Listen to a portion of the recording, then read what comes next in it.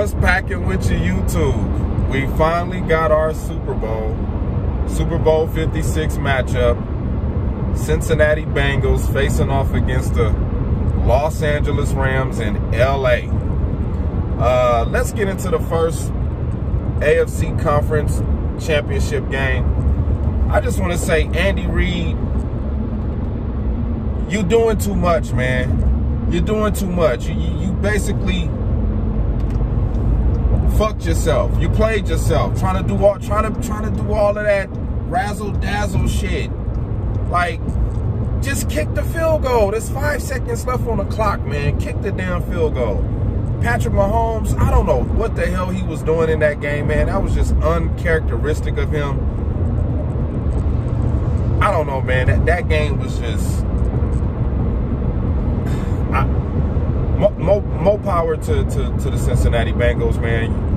I don't even know if to say if it's well deserved. It just seemed like if Roger Goodell showed up at the team that was hosting the damn game, the conference championship game or divisional round game, they just lost.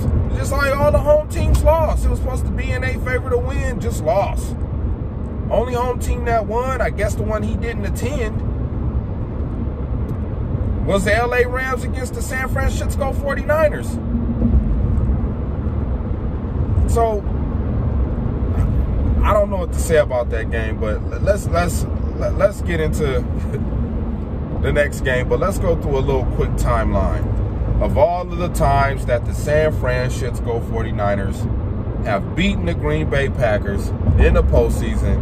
What has happened? They have come up empty-handed. Colin Kaepernick beat us, go to the Super Bowl, lose. Colin Kaepernick again beat us in the divisional round when we at home.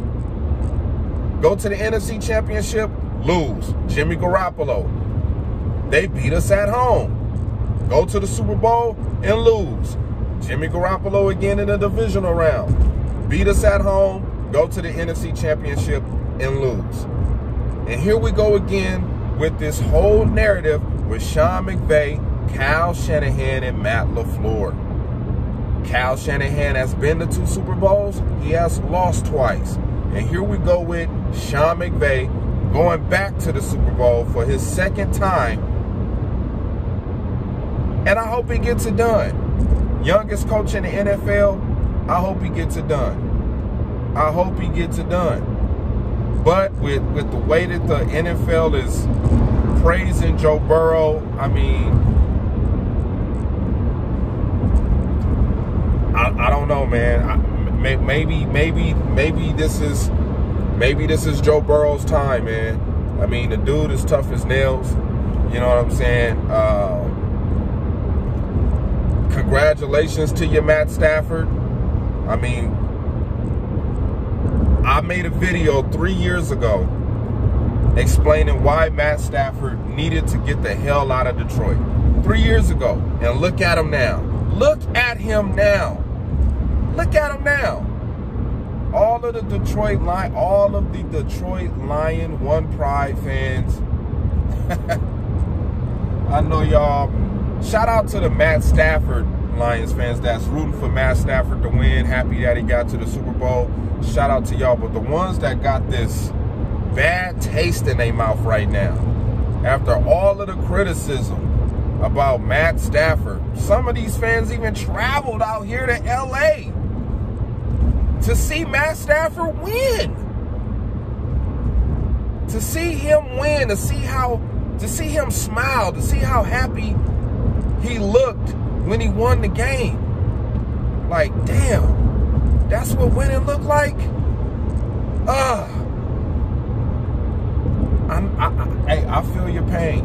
I feel your pain. If Aaron was to leave and go to another team and win a Super Bowl with another team with you know what I'm saying, not in the Green Bay Packer uniform, I would feel salty. I would feel salty too. You know what I'm saying? I wouldn't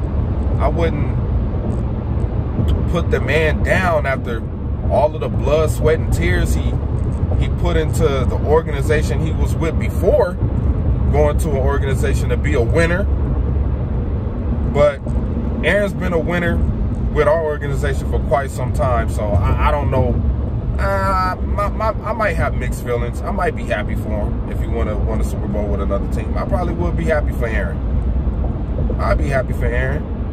You got to, man. That's all we wanted to see you do was win too. But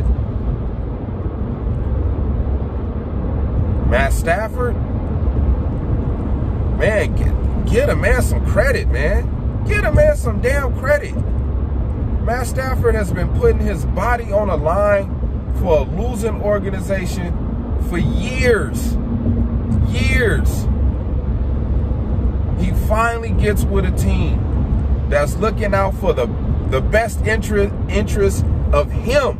Look, you come over here, I will build a team around you. Not saying the Lions didn't try to build a team around Matt Stafford. I'm pretty sure they did. They just didn't do a good job about it. I mean,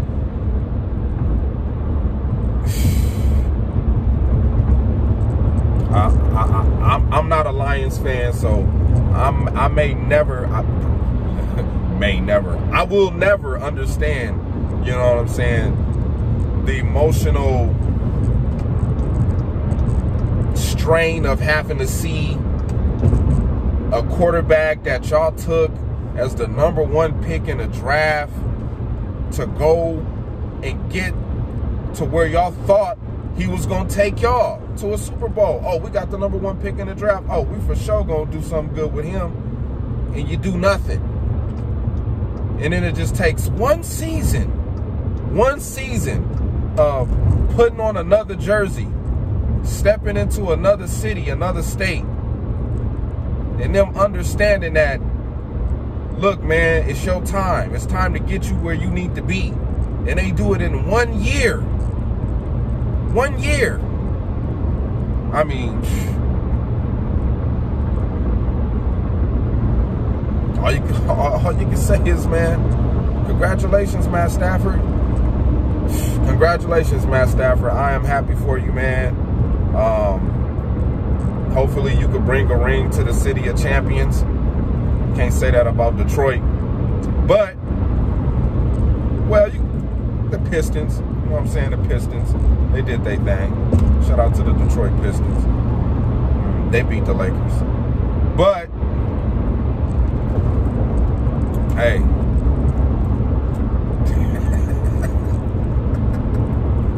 Be mad.